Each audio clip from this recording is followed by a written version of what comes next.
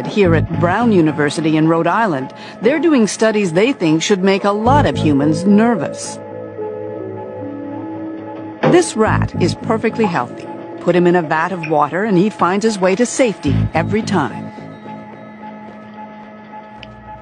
5.2. Now, look at this guy.